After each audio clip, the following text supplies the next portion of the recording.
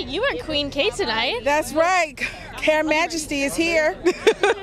Well, congratulations on season 3. What can fans expect? Because I know there's going to be a lot of drama. Yeah, we're doing big things.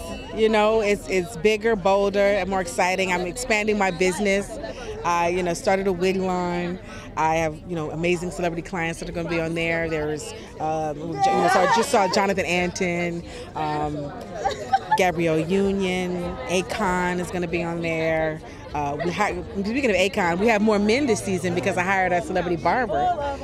Yeah, I got rid of one of my stylists and added, a barber to the cast, which was quite interesting because she's a celebrity barber, hadn't worked in a salon in years. So her trying to transition into that was a bit of a challenge. She didn't, it wasn't as harmonic as I would have liked it to be, but, she definitely brought some great energy to the salon. I'm just excited, doing big things. Like I said, I'm trying to relocate, open up and expand my business. But, my sister, working with my family is interesting because she's not really on board with that. So we have a little, tension in between her and I because, we're the opposites. And so I'm a risk taker. She's like, you need to pull it back. You're not ready. And anyway, you'll see that in the show. I remodeled the salon, did a great glam makeover to the salon. We always got something going on, and so it's exciting. It's definitely drama. Good. I think it's just more. I think one thing is that this is season 3, so a lot of the things that happened over season 2 and season 1 come to a head in season 3.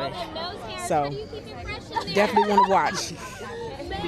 A little explosive, but good though. Good. Good though. You said a lot of men are now coming in. What do you see as a trend for guys' hair? There's a lot going on with men, but men, they've been wearing this really cool, like shaved side and this long top, parted and combed up. Kind of reminds me of like a bad 50s kind of boy, without the pompadour, but just like slick and kind of greasy. Little 30s, little 50s, little retro, but modern. It's very cool. You see Lisa the barber do some of the haircut on a guy smoking. It's awesome. Yeah, I've seen it on like Adam Levine and a couple other artists. It's a great looking haircut.